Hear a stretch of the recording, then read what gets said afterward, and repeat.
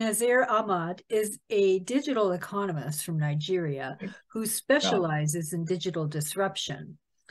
He penned the book Dangers of Fake News, Nigeria at the Crossroads. His mission is to educate people on how to identify disinformation, how to correct it, and the consequences when it is allowed to fester.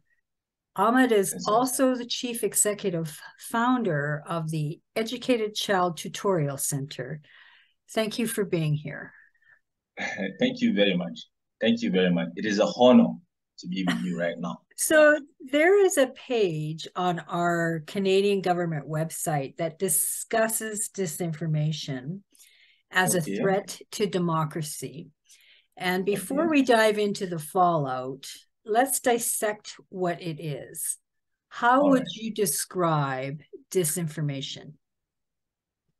As far as I'm concerned, actually, disinformation is something that's not been universally defined because there's always a conflict in understanding, in using the words interchangeably with disinformation and even misinformation sometimes. So, however, for the sake of our conversation, we can say, all right, fine. Disinformation is simply a distortion of reality, or a kind of a spreading fake news or creating news that are not there or rumors in order to score a political point. This is an information that is being spread to the public in order to achieve a particular end. Some is different from fake news. Fake news actually might not be to achieve any particular goal. It could be a kind of an information gap between the sender and the receiver. So that one, in fact, most of the cases we see media houses apologizing for spreading information that they thought was true. So it was not deliberate in most cases. But for disinformation, actually, it has been spread to achieve a particular goal. And then we've even seen nations, like fascist nations, spreading disinformation using the propaganda tool. They are spreading those disinformation because they want to achieve a particular goal, or it is they want to brainwash the public, or they want to hide a fact, or they want to paint a particular person as their enemy. So in most cases, it is deliberate and it has a motive behind it.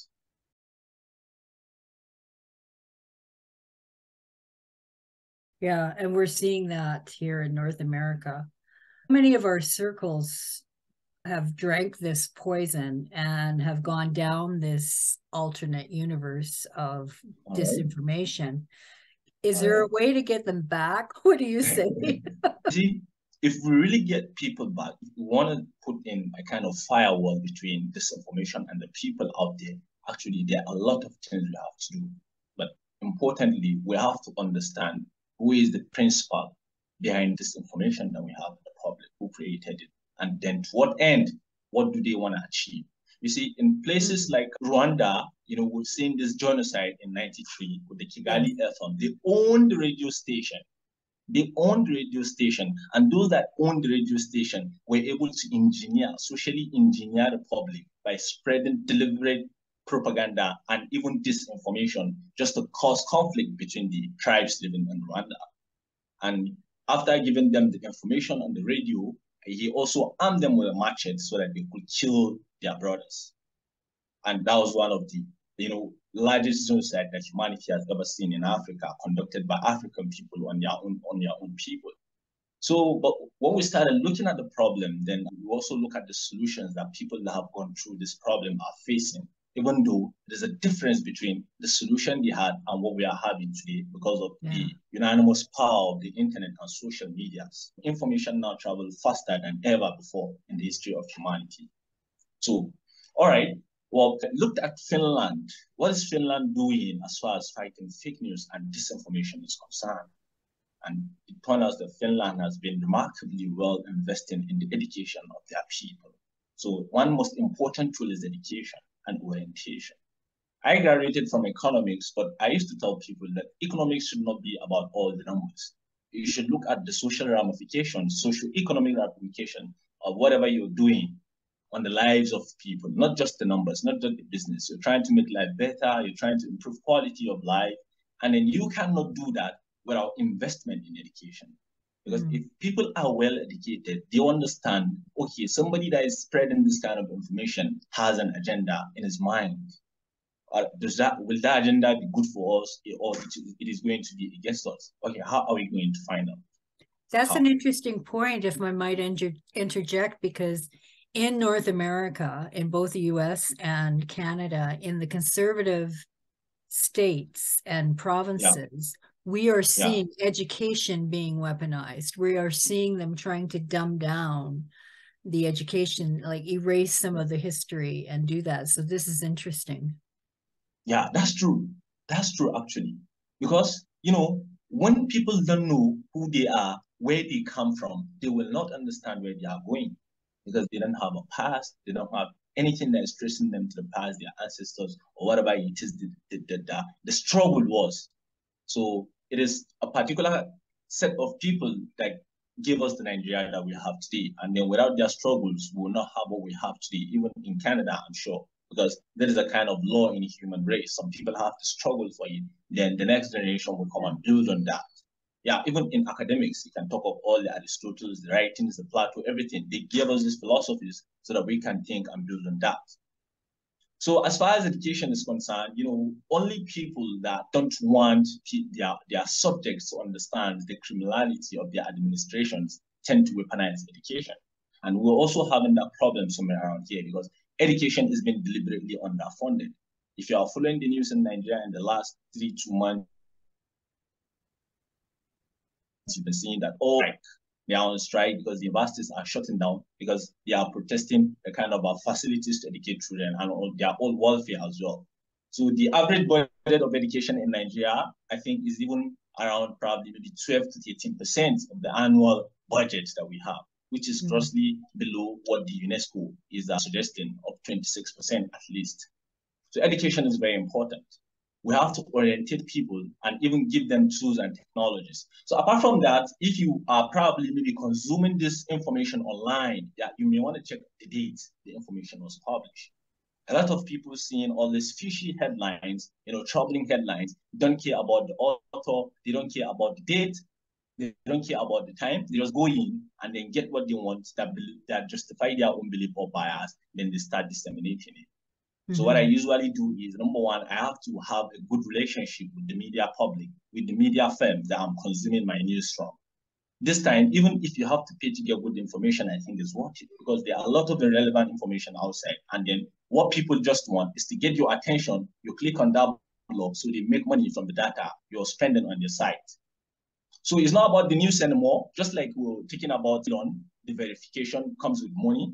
Right now, it's not about you. It's not about news they're telling you. It's about your own data. They want to consume something from your data and monetize it. So that is it. So you want to check the date. There are information that you even have to go to some sites to go and verify. We call it fact check. Fact check. So you can go there and verify, did this event happen? Because most of the information are either bringing back a past. They tell you someone did this and that in the past, or they're trying to kind of paint the present with their own brush that suits their interest. Or they tell you something is going to happen. Look at the coronavirus pandemic. There was a serious misinformation going out worldwide. Bill Gates created this vaccine, you want to wipe out the world population, or he did that, or he did that. A lot of fake information were going out. But if you look at the date, some informations were even released even before the pandemic of the coronavirus. So somebody just brought it back so that he can monetize or score a particular goal. So the most important thing, the underlying rule fighting misinformation or any disinformation in the public is education. Yes. Then you can come back to law. There has to be a law. There has to be a penalty for somebody that is, caught spreading disinformation in the society. It could be a fine. It could be a community service. But somebody should not just deliberately spread misinformation and get free. It should be a crime. Voting is important because who you put in the decision-making process impacts all the way down the line. A lot of this disinformation is planted by foreign governments and whose goal is to topple and disrupt, which we have been seeing. So is this happening where you are as well? Well, right now, talking about international politics actually is something that I really pick interest in. Understanding international politics actually is just like climbing on a mountain. The further you go, the more difficult it becomes. And then it is only when you get to the top that you see, who is the real player behind the game.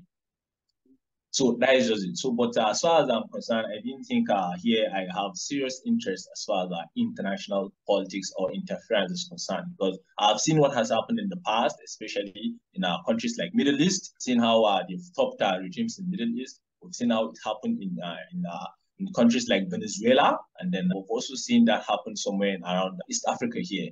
So yes, these are things that we know are going on, but there are a lot of conspiracy theories around it. So you can't even tell which one is the fact and which one is not, because number one, I don't have the resources actually to know such kind of privileged information. So even though we have, I think, this media facility controlled by people that leak this information, WikiLeaks, controlled by WikiLeaks. Thank you very much. Yeah, WikiLeaks. Yeah. They have privileged information as far as espionage cooperation is concerned. Probably maybe international interference in politics. They have all this information, but sometimes I don't believe it.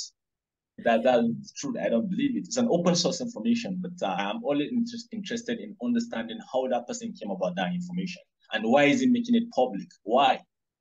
Yeah. Why is he making it public? Yeah, you always kind of have to check the source, don't you? I usually, if only one source has published it and it's not one of the larger newspaper or media outlets, if it's just one site that I might not recognize that has put the information out, I will wait. I will kind of vet it and I'll look to see if anybody else is talking about it. And if nobody is, then it's kind of, it's clickbait or it's something that seems suspicious. I wouldn't believe it. It's a very complex phenomenon, actually. It there is. are a lot of players with different strategies, different payoffs, and different beliefs and ideologies in it. So, and governments are having a hard time managing it. It's kind of a losing battle. Yeah, exactly. And then the relationship between my government here is with the international world, especially in Europe or America is concerned, is being a kind of aid, support. They are more interested in getting aid from the developed countries so that we can come here and provide basic infrastructures also. So we don't really have a much say or influence as far as international politics is concerned, compared to countries like probably the US or the UK, where what they say or what they believe in or what they do hold weight in the United Nations or other important policies in the world. So I think that's one of the reasons why actually I find it very difficult to get into international politics right now. Why? At least I know it's economic globalizations and then all that of things. I think every country gets banned to seek certain areas, like even don't have access, and I'm sure the Americans don't have access to some areas, and it's frustrating. It's very frustrating. Exactly. If you are actually in this country, I think, and then you really want to get something for your future, you want something, you want to become somebody, or you want to pursue your goal, I think right now you have to leave criticism aside of what kind of country is it, and then even start asking, what can you do for your people? I mean, what can you do for your government? Since your government is not looking after you, and then nobody is looking after you, what can you do for them? It's in every relationship, is either you give or take, or you both give and take something back, probably in making a transaction. I want to buy probably a smartphone, I pay the money and he gives me back. Or I give him without getting anything back, I can help somebody. Or somebody gives me something without getting anything back, or we do trade. I started asking, okay, what is it can I do for my people? What can I do? And that was one of the reasons why I started the Educated Child Center back then. Even before I got an admission into a university where I completed my PSc, I was passionate about the people. Actually, I went around their schools and I discovered that, oh yeah, their teachers are trying, but these children needed some time to also understand what it is they have been taught. And I observed some of the things they are not taught. I think I found a way. I started up the center in my home and I started giving them this education. However, today, after 7 years, I think the story is different. Even while I was in school, at times when I go back home for holiday, one or two of the students refuse to stop coming. They still come and I still teach them free of charge. Actually, I do that free of charge because I've grown there. Sometimes I even give them money to motivate them so that they can come back and understand. So the story has changed today. The education that we've been teaching these 3 kids in the school should not be just basic algebra or basic English or a kind of integrated science. A lot of things is going on out there, as far as like AI is concerned, as far as machine learning is concerned, and all this kind of, bioinformation, nanotechnology, robotics, everything is changing the world. And this is what is changing the world right now. So I think this student right in school, we will see what is happening in developed countries where they get familiar with these terminologies and tools, even they start developing, robotics. So I want to see if we can tell them the story. But there's a problem. The problem here is understanding from the parents. We have this culture that is impeding some of our progress, and then the children have, some of the youth actually have chosen easy money over hard work.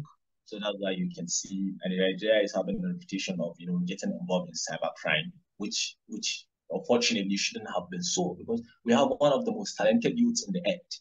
We've created a lot of things. Nigerians have been part of successful, technologies and innovations, be it in fintech, health, aviation, or you name it. If we can fight through and see, we will be able to achieve something. So at that particular time, I wrote Gender of Fake News while I was in my final year studying for my BS. It was very difficult for me to write because I was the president of my association, the Nigerian Economist Student Association. I was the president too at that particular time. And then I was doing my final year project, and I also had to write the book. So it was very difficult, but I believe in multitasking some way. I managed to write the schedule and I published the book. So when writing the book, actually, I came about a lot of questions and I didn't know who I wanted to ask. And then I finally found you on Twitter and I said, oh yeah, I think this somebody that has written a lot of books. You have your personal blogs, and then I see the theme of the books you write and the works you do.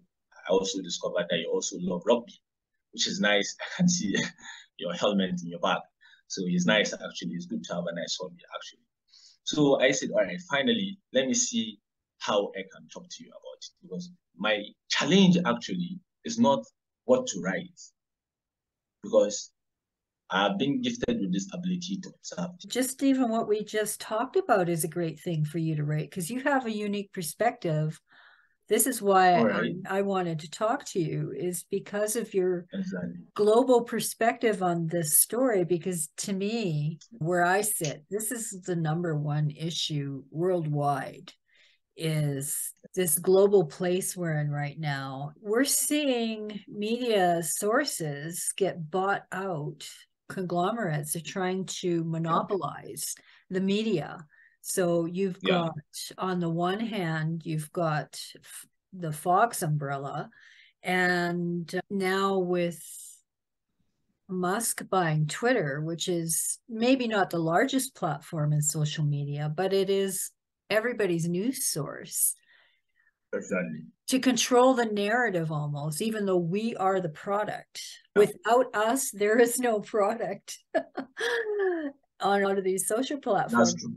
But it's also a way to control the narrative. And if we're going back to fascism and political narratives, education, it's a dangerous thing when technically we really want individual ownership of different platforms, not the same person to own all of them. What are your thoughts on that? Yeah, that's true. I'm looking at this from two perspectives. You see, and I'll explain one economically and I'll try to explain the other politically. What I'm looking at it from the perspective I'm looking at it right now is monopolizing the media. A particular group of people come together with their own ideology they believe in, and then they try to kind of monopolize the source of information. And these are one of the foundations of a fascist society, because whosoever controls the media controls the mind of the people.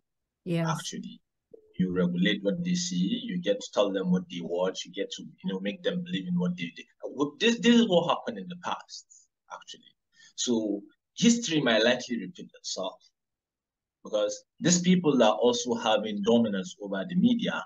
They are not only having dominance over the media, they're also having dominance in the tech and the automobile industries. Yes. That is one thing I want us to understand, because it's just like an octopus with different nozzles, pointing it at different institutions of the society. So, which is very bad, even for a commodity. If you take an example of an essential commodity and you say it is only one player that sells and determines the price in the market, then he is likely going to extort the people because he has power over the price. It's going to charge a monopoly price, and there's not going to be any competition in the society. If somebody is trying to bring in something better than what he has before, probably through his research or something, he can easily buy him off so that he doesn't have a competition and suppress or deliberately submerge that research or whatever project it is. So that is just it. And if you're looking at it from the political angle, you can see, okay, all right, fine. Even if we're not getting close to fascists, probably we'll be getting close to where few set of people kind of rule us and control us. They determine whatever we see and whatever we watch. So information is very, very essential. In fact, it's the most essential commodity in this 21st century. So I actually get suspicious of people that are trying to monopolize information domains. I think such people should actually be watched, and then if there's anything that we can do to kind of regulate it, that will be fine. Because don't forget, they are not only providing information, but at the back end, they also have access to unlimited amount of data. It's very important. You have to talk about this data, and then he uses this data to kind of model and predict human behavior. And that's why you see even the ads that we are seeing whenever we are browsing online is a targeted ad. It's as if somebody has a small window in your soul, and then it's trying to tell you, oh, I know you want this, and therefore I'm giving you this advert. Therefore, you just have to buy it now. So they are using this data they are collecting and modeling exactly what it is that we want. So I even start worrying if the choices I make online are my own choices, or there's an algorithm that's making me believe in these choices and I just endorse it. And they are doing that with the power of the data they have. And then some of the time, this data easily find their way in places where they shouldn't. We've seen the Cambridge Analytica problem, where they use data to determine Brexit policies and a lot of things, the elections they were hacked. We've seen all this data going on, and we know what they can do with data in today's world. So actually, that is a problem. We have to talk about the pricing and the monopoly power, and then we also talk about the issue of privacy. Privacy is very important. And what you do with people's data. There's this application that I'm using on my phone to track my productivity. I think it's called app usage. It gives me the number, the exact hour and minutes that I spent on each application on my smartphone. So there I can cluster where I spend most of my times, and if it's worth it or if it's not worth it, then let me adjust. 3-4 days ago, I updated the application. I saw a feature that enables me to export this data because I've accumulated them. And then I want to run and see the behavior of the data in a Pandas machine learning tool. So to my surprise, they said that I have to pay $10 for the data. You see, it is my data. They gave me the tool to extract the data, and now they will not even let me have it. So can you imagine? They will not even let me have it. I have to pay for my data. And then without me, like you said, we are the product, they will not be the application. Despite the fact that we are the product, simultaneously, we are also the commodity. We are, yeah. Right about the monopolies in Canada. We have a pretty big country, but we literally have 3 major conglomerates that own everything. They own our cable, they own our cell service, they own the internet. Everybody here purchases our services from one of these 3 companies. Now they have all these little branch companies too, but they're still a division of those major companies. And now they are talking about 2 of those conglomerates want to marry each other. And we're seeing that with a lot of the major media newspapers and whatnot. Like Sinclair has bought out most of the American media newspapers. Those are things that we won't solve in this little broadcast, but it's something that we've got to keep our eye on. And I'm so glad to get your perspective. Thank you.